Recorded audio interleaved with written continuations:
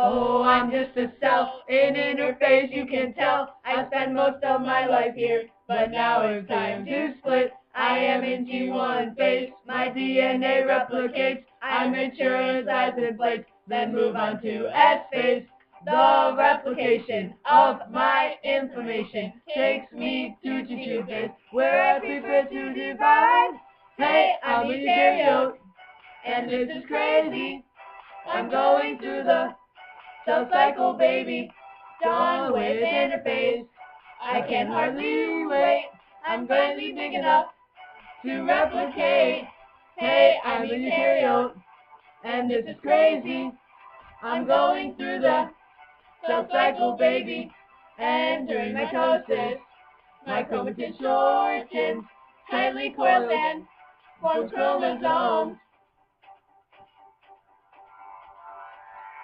2 copies of each chromosome called chromatids get connected by a centromere in prophase. My nucleolus and nuclear membrane break down and disappear, and centrosomes now are here. Centrosomes migrate, spindle fibers radiate, and attach to the centromere of each chromatid. Hey, I'm a eukaryote, and this is crazy. I'm going through the cell cycle, baby. Oh, now I'm in metaphase. The kinetical fibers move through my chromosomes to the cell center. Hey, I'm a eukaryote, and this is crazy. I'm going through the cell cycle, baby. Got to replace damaged and dead cells. I'm going through the cell cycle, baby. Oh, then comes anaphase where centromeres divide. The chromatids move to opposite poles. Finally, the last step is telophase, where chromosomes reach the poles and spindle fibers disassemble.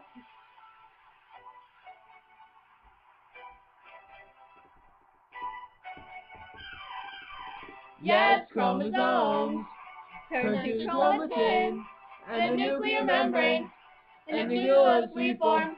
Hey, I'm a eukaryote, and this is crazy. I'm going through the cell cycle, baby, in cytokinesis. My cytoplasm divides at the cleavage furrow, or cell plate. All the results of the cell cycle are 2 equal cells, half the size of the original, also the same number and kind of chromosomes inside each cell.